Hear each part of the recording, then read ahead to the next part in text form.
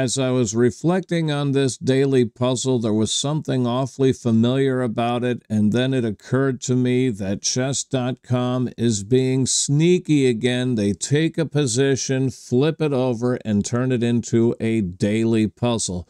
Well, that's not going to work this time, chess.com, because I happen to be a fan of Jan Timman, and I recognize this as a mirror image of a position he reached in a unfortunately losing game against Jan Greben, 1967 at the Amsterdam IBM tournament. If I'm not mistaken, it was the 7th round. Let's actually show the game and show how this position was reached. So Timman began with d4. We have knight f6, c4, and g6, the King's Indian defense.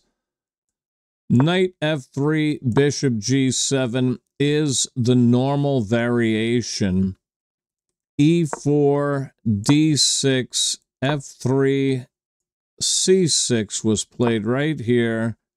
And bishop e3, pawn a6, then queen d2, pawn b5, now bishop d3, pawn takes the pawn, and bishop takes the pawn. d5, bishop b3, pawn takes pawn, pawn takes pawn, knight g4. White goes ahead and continues his development with knight f3, allowing the trade of the knight for the bishop. And now both sides go ahead and castle their kings. Queen b6 applies some pressure here to the d5 square. We do have it twice defended, but now he has another piece that can come in and add even further pressure. So Jan played knight a4, hitting the queen. Queen to a7 flees to safety, but maintains that pressure. And knight c5 obstructs the queen's influence on the d4 square. Knight d7 puts additional pressure into the center. This bishop is licking its chops, glaring at the queen's rook.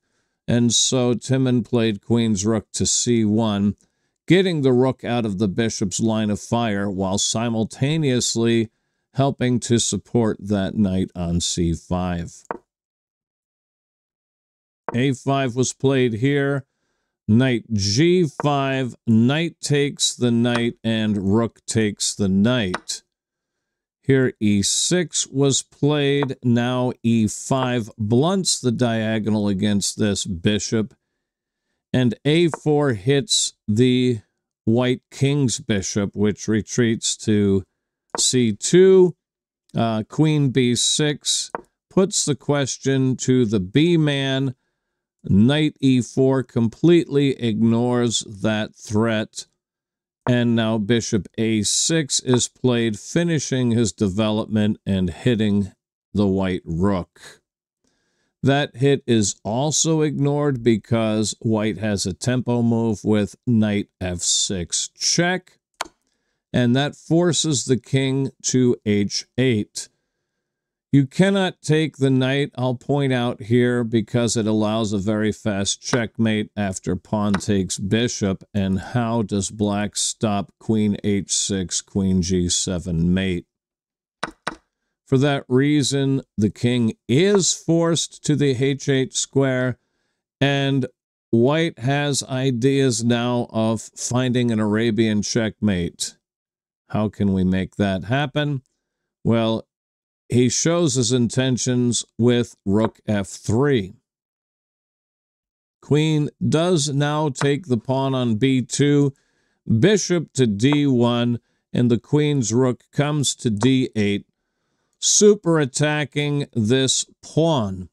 You cannot follow through with your plan here because now it will be safe to take the knight. And the reason that's safe is because after bishop takes knight, pawn takes, no longer is this a threat, because after rook takes and queen h6, Well, you're just losing the game, aren't you? So that would be a great way to lose the game by threatening mate in 1, but you got mated first. So for that reason, Jan Timman played the rook to c3, blocking the queen's attack on that pawn. That super attack is renewed with queen b4. And here we reach the puzzle position. Rook f4. And the idea is, yeah, you still can't do this for the same reason as shown before, so you want to defend this and maybe get your attack on h4. And that brings us to the puzzle, so let's go back to that here. And now you can use your imagination and see the mirror image. The white rook has just played to f4. The big problem with this is that it puts the queen and the rook on the same diagonal, and that points right to where white should move. So our first move in this puzzle is quite easy and obvious. Bishop to h6. Yes, I know that's actually h3, but remember that's actually a black bishop, and the image has been flipped over. So that created a skewer. Now, the cchess.com's being tricky again. That's not what was played in the game. In the game, Jan Timman tried to go ahead and pin that bishop anyway, but that pin is completely illusory because after rook to h4, the bishop can take the queen with check, which is what happened in the game. And Greben went on to win shortly thereafter. The puzzle asks us, well, how are you going to deal with queen to d2? Because now, if you take my rook, I'm going to come over here with this rook, and you are in much, much trouble. Because can't take queen because of the Arabian mate. And if you move your pawn, my queen's going to come in and checkmate you anyway. So quite an interesting variation on the actual puzzle. And we have to concern ourselves with all of those ideas. All right, so what is the solution? Now we've got to actually figure it out. The rook is still theoretically pinned to the queen, but we can't take the queen because it's no longer check, and that's going to allow a checkmate. So that is definitely no longer in our arsenal. And now you can use your imagination and see the mirror image. The white rook has just played to f4. The big problem with this is that it puts the queen and the rook on the same diagonal, and that points right to where white should move. So our first move in this puzzle is quite easy and obvious. Bishop to h6. Yes, I know that's actually h3, but remember that's actually a black bishop, and the image has been flipped over. So that created a skewer. Now, the cchess.com's being tricky again. That's not what was played in the game. In the game, Jan Timman tried to go ahead and pin that bishop anyway, but that pin is completely illusory because after rook to h4, the bishop can take the queen with check, which is what happened in the game. And Greben went on to win shortly thereafter. The puzzle asks us, well, how are you going to deal with queen to d2? Because now, if you take my rook, I'm going to come over here with this rook, and you are in much, much trouble. Because can't take queen because of the Arabian mate. And if you move your pawn, my queen's going to come in and checkmate you anyway. So quite an interesting variation on the actual puzzle. And we have to concern ourselves with all of those ideas. All right, so what is the solution? Now we've got to actually figure it out. The rook is still theoretically pinned to the queen, but we can't take the queen because it's no longer check, and that's going to allow a checkmate. So that is definitely no longer in our arsenal. This rook is also ready to slide over at the right moment. So we can actually interfere with both the queen and the rook with our bishop here by playing bishop to d3. Yes, I know it's d6, but we're black playing bishop to d3. You have to use your imagination, guys. Yeah, so if rook takes the bishop, then queen takes the queen and rook takes the queen, then we can take the rook and there's no more worry here. And if queen takes, then we can take the rook and the queen's no longer on the diagonal to infiltrate. And even though they can come over here, then h5 stops the attack. And we're good there. I think that's going to work. What else could he play? Just want to be sure here. What if he plays here anyway? That's the next question. If he plays there anyway, the queen's no longer defending, so I can give the check. He did play there anyway, so we cannot take or we're mated, but we can go ahead and fork the king and the rook, and that forces him to take our queen, which allows us to take his queen. And that's all it made us do. Let's actually go back and get to a final resolution here to complete any kind of explanation that might still be foggy in your mind. So the puzzle alternated and played queen to d2 instead. In the game, I'll just show you what he played in the actual game. He tried rook h4 anyway. That's an illusory pin because this comes with check, which was the point of queen d2. He went with rook takes the bishop, but now h5, and there's no breaking this open. He tried bishop takes the pawn, and Greben very wisely played g5. You don't want to take the bishop here because it allows an instantaneous checkmate after takes and checkmate. So, back. For that reason, Greben played g5. Of course, that hits this rook, and he tried to come back. He's still hoping to get a discovered check here, which is still winning if he can get his rook on the h7 square.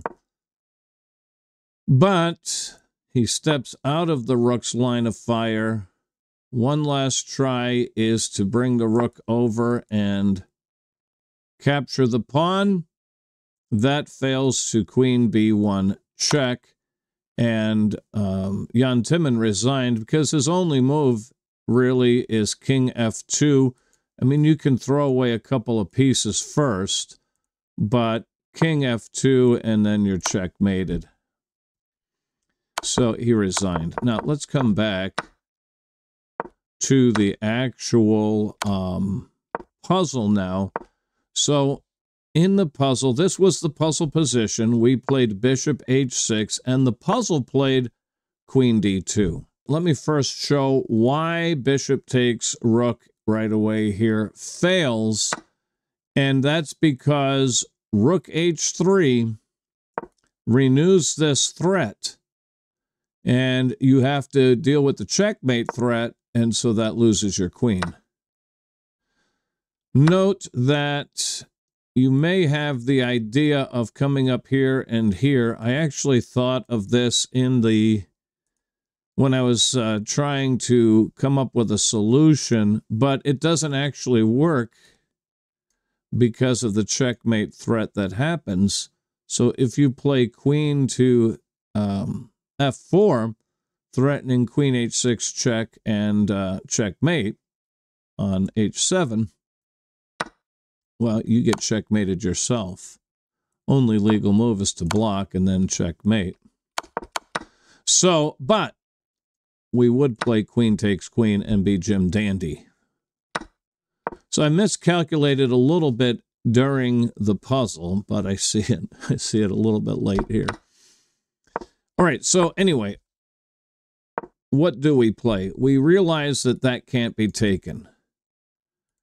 And so in order to facilitate some initiative, we recognize that this could be taken perhaps with check in the right circumstances.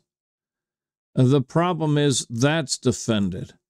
We also have to worry about this rook coming over on this file and getting the same checkmate just with the other rook. So that gave us the idea of interfering both with the rook's movement to h3 and the queen's defense of d4. Now, of course, if the queen takes the bishop, this rook can now be taken safely because there's no way to actually unleash the checkmate, as in the actual game. The pawn can come to h5 and white is busted. If you take with the rook, it's the same thing, it's just different. We're going to go ahead and grab this right here, and after rook takes the queen, we can now safely take this, and white's attack is busted. You cannot say, okay, well, I'm going to go ahead and play rook h3 because you're going to get checkmated if you take my rook. Well, no, I'll take your rook with this guy instead. And now these really hold down the fort. So there is no line. So in the puzzle played here, saying, okay, I've got you now. I'm going to go ahead and checkmate you when you take my queen. Well, I'm not going to take your queen yet. I'm going to give the check and make you get out of check. And really the only sensible move is rook takes. And this is where the puzzle ended. We took the queen and that's all it made us do. Well, we got this, we got this. So, I mean, there's so many ways to win. I guess you could try this. Rook takes the bishop. Doesn't really matter what you play here, I don't think. Is one better than another? Rook takes rook is answered by rook takes rook, and that's defended. Rook takes the bishop is going to be answered by bishop takes rook, and we're good there.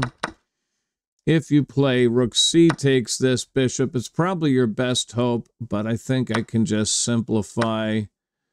And yeah, I guess I can fork you here, so that doesn't work either. And hopefully that answers any questions that were still looming about the final move in the puzzle. All right, that was way more intense than I intended it to be. Way more extensive and way more intensive. Until next time, have a great day and play some great chess. Bye-bye.